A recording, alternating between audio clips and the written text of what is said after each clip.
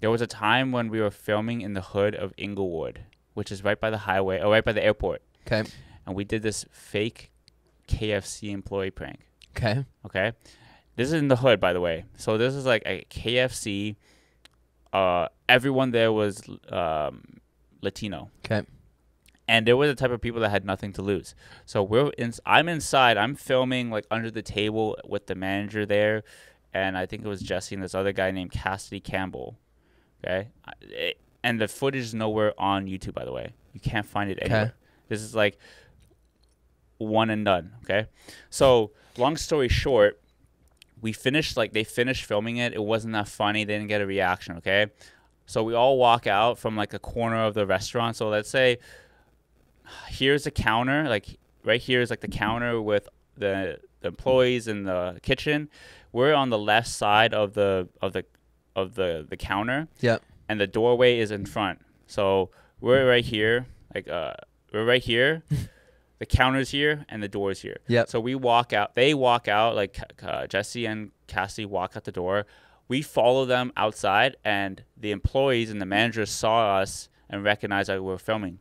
So they're all like half of the employees all jumped out because the place was empty. Okay. It was like so they followed you out the door. They followed us at the door. It was a rainy day, and from what I remember hearing, like they wanted to take the uniforms away. They were like choking them with like the collars. Oh, it was like a full beatdown. It was like it wasn't a beatdown, but like they were like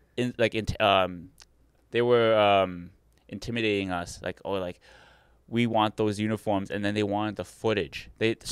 Why were they so upset? These are just they had nothing to lose. They just had the mindset of like, okay, we don't want to be filmed. Like sure, they didn't know how to handle it. I guess how other people would, and then. This one employee literally chased me. Okay. But I had my camera in hand, and he was like literally chasing me around the parking lot. And it was a rainy day, so I slipped. Yeah. I hit a curb, and I dropped the camera. This guy picks up. He's like, "It's mine now, homie." Oh. Like Holmes. He's like, "Yo, this is mine now, Holmes." Okay. And he says in a Mexican accent. Yeah. Or not accent, but like a. Yeah, accent. Yeah. Okay, accent. Yeah. So he goes inside. Okay, the employee who took it goes inside. The managers all go inside, and then. They scratch up the SD card with a knife, and it was completely destroyed where we couldn't recover the footage. Jeez. So we wanted to recover it. They couldn't do the company that we sent it out to in San Francisco couldn't get it fixed. Oh yeah. And I've never had any luck with those SD card recoveries. Yeah. Yeah. And so we completely lost the footage. We had to deal with police. They were like, they called the cops on you guys? We called the cops because they took our camera, and they were inside for like half an hour. And nothing happened. Did you get it back? Yeah, we got the camera back and everything, but the SD card was absolutely destroyed. This guy comes out with his girlfriend. She's in the car. He hops out of the car on the passenger side.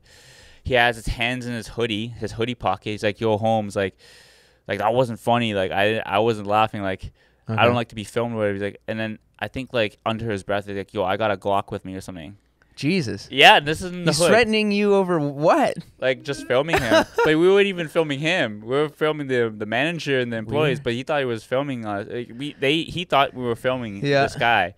Holy cow. And the girlfriend's like, "Get back in the car, like we need to leave," and all that. And then that was one of the moments where like people were like threatening us and like scaring us. Was that the scariest thing ever?